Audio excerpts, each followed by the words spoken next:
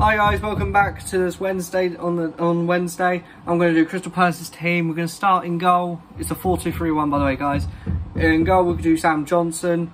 Right back, we'll go with Nathan Ferguson. Two centre backs, we'll go with Anderson Gurhey. Left back, we'll go with Mitchell. Two centre mids, Garner and Doucouré. Not the Everton one, the one they got from Lens. A good sign in that one. And three centre mids, three sort of attacking players. Right mids, it'll be Elise. Cam will be Eze. Left mid will be McNeil. And striker, it'll be Zaha. If not, then like I say, Zaha can be as a left mid.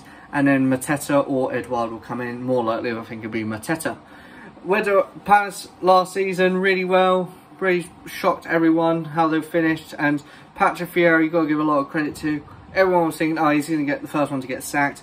Didn't get sacked. Got him into the semi-final of the FA Cup as well. Unfortunately, they lost to Chelsea. But on the team players I've got, like James Garner, I feel like it depends what's happening with United, if they're going to buy us in the middle or things like that. I feel like if you're Ten Hag and you think how Conor Gallagher did at Crystal Palace, you might be thinking, oh, I might do the same with James Gardner. I think that's a good way going forward.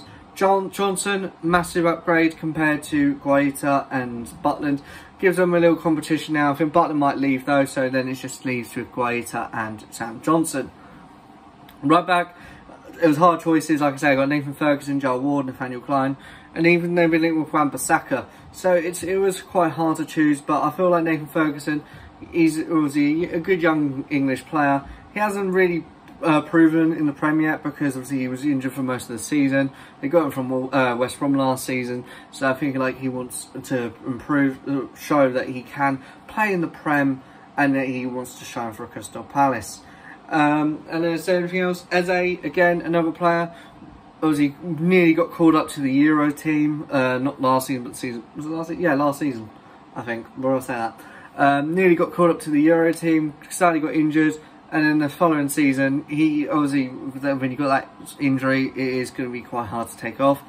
This season, he looks like he's going to be back to a normal self. I'm looking forward to see how he plays for Crystal Palace going forwards. And yeah, Dwight McNeil, again, Palace have been linked with him. West Ham have been linked with him. But it's R and R of up in the air sort of thing.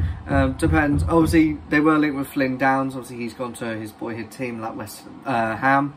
So anyway, that's my team. Hope you all have a good Wednesday.